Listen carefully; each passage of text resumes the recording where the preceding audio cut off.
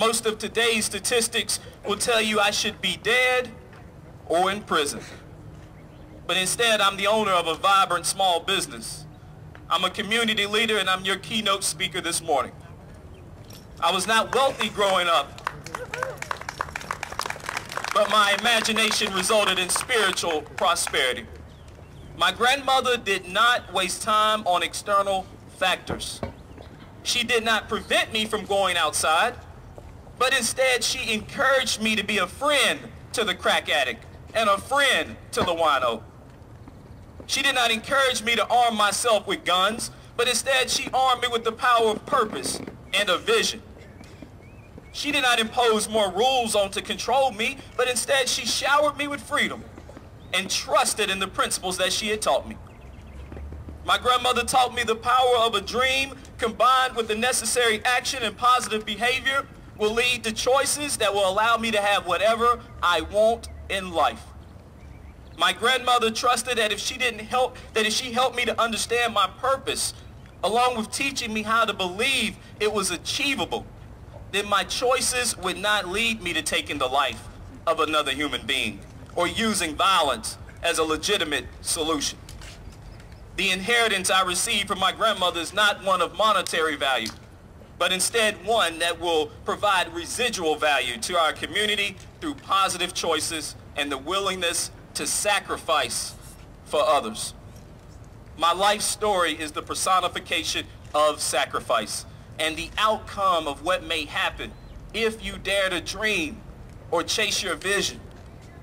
Success will not allow herself to be cheapened by associating with luck, because the only way to reach success is to embrace her passionately, and you can only embrace her passionately through living a life filled with purpose.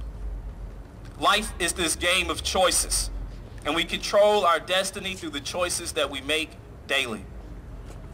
We have no control over the choices and decisions of others or the many other externalities that exist in our society. Every one of us has the ability to control our mind and the images we vision, our actions and our behaviors. Outside of those three areas, we have no control. But yet often, we only spend 20% of our time in those three areas and 80% of our time trying to control everything else. Our country can experience unrelenting change if we come together as a community and then sacrifice our time, our talent, and our energy to help others vision their purpose, gain control over their actions, and help them reach the heights with positive behavior. We live in a country with endless possibilities, and we have a responsibility to help our young leaders to understand the significance of purpose. All of us here today are called to share our passion and energy with others to create and foster the long-term sustainability of our neighborhoods and community. Many of us believe that our past experiences and our current challenges are in control and that we are merely their puppets. I tell you once again, it is time for change. I've come to Winston-Salem State University today to deliver the message that you are in control. You are the creator of your own universe. And it's time you take responsibility for yourself.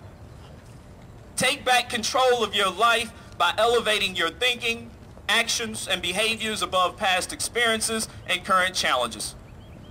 Hey, they say I didn't come from the right family, and I didn't come from the right part of town, and I'm too young, and my father didn't love me. But you are looking at a leader that is rising to greatness, because I have proactively chosen to ignore my challenges and perceived failures and focus on the enormous responsibility I have to fulfilling my chosen purpose and repaying our Creator for the wonderful gift of life.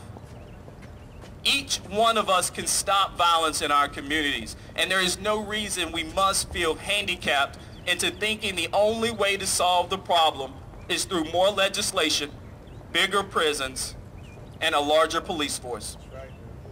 Today, we all need to begin to take responsibility for the condition of our neighborhoods, schools, and community.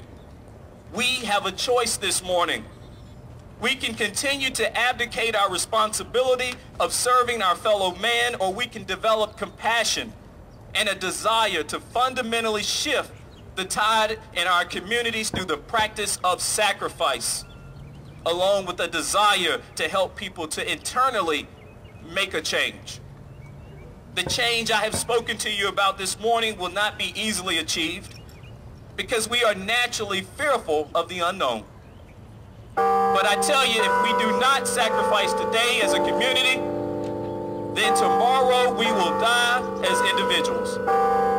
We habitually focus our energy on external factors because we feel that we have the ability to control them. We ignore those factors that are unseen because we fear them. However, we must focus on those things that are unseen because those things that are seen are temporary, but those things that are unseen are eternal. Thank you.